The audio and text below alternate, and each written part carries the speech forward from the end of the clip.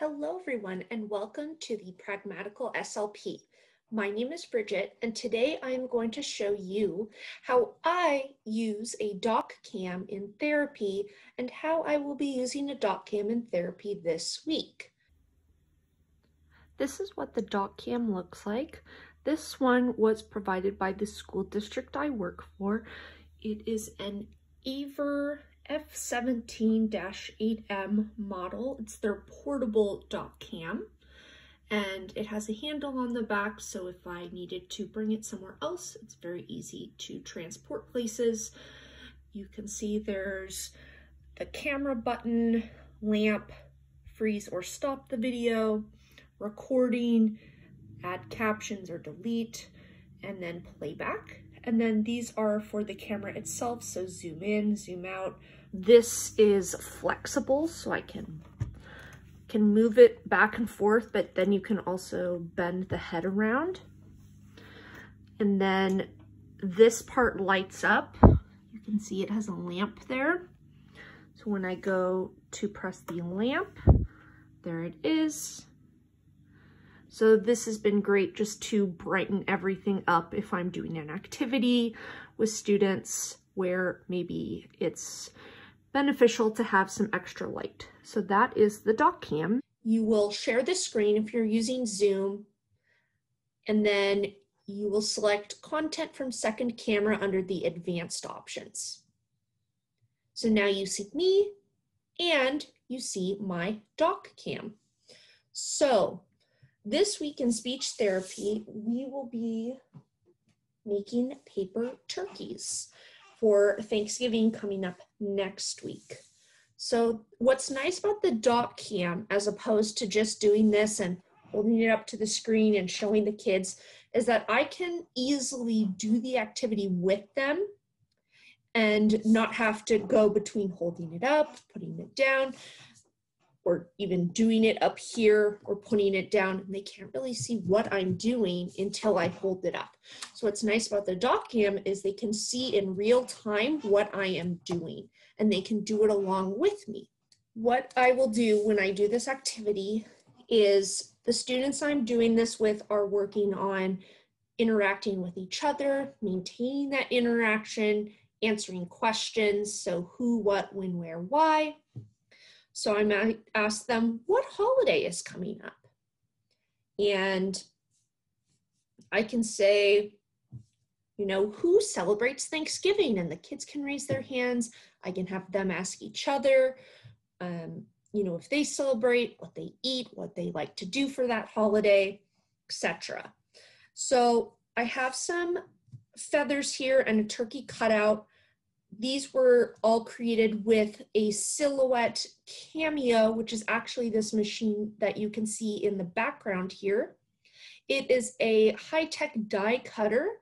It can cut all kinds of intricate shapes, such as the cuts in the feathers. And it's really nice because it can do intricate work and it can cut shapes.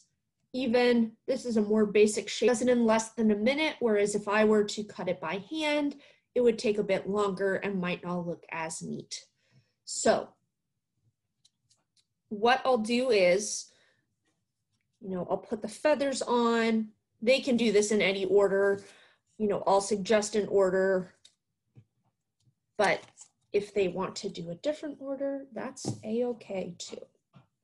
So what will be nice is we'll be talking about what we're doing about Thanksgiving, and then we'll also be creating our turkeys together, and they can see what I'm doing, which I think makes speech therapy a bit more interactive and a bit more fun for the kids because we're all doing the activity together, whereas if I'm just showing them what I'm doing, it's not as fun. So each student is going to receive a turkey cutout and a bunch of feathers, and then they'll do it along with me. But this way, with them seeing it in real time as I do it, it shows them how to do it, or it gives them a way to do it.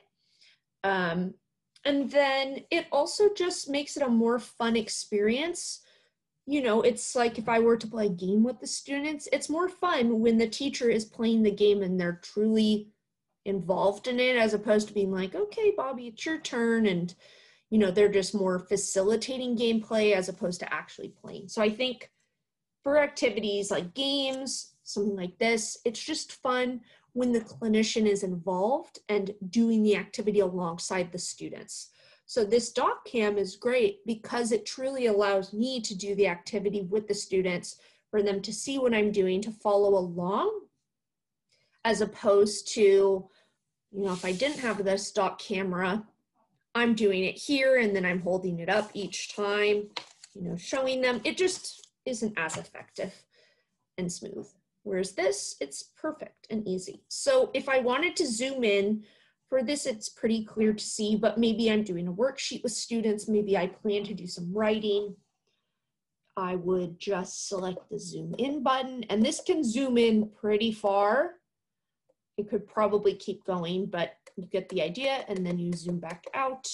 And I've loved using this stock cam. Not to sound like a bit of a nerd, but when I first got it going and it first showed up on the screen, I was ecstatic, to say the least.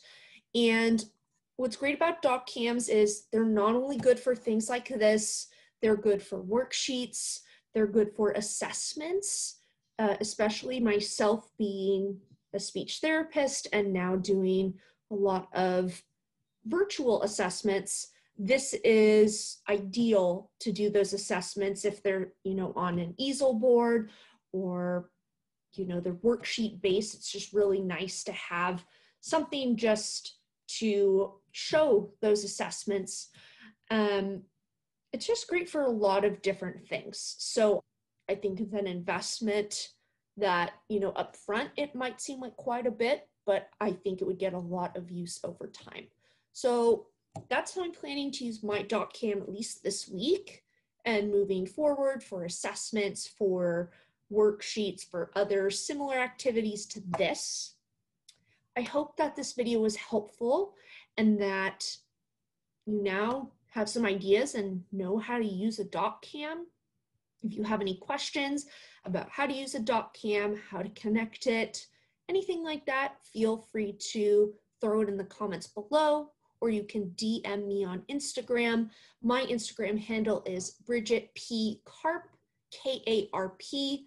I'll make sure to put it in the description as well. Thanks for stopping by, and remember to subscribe.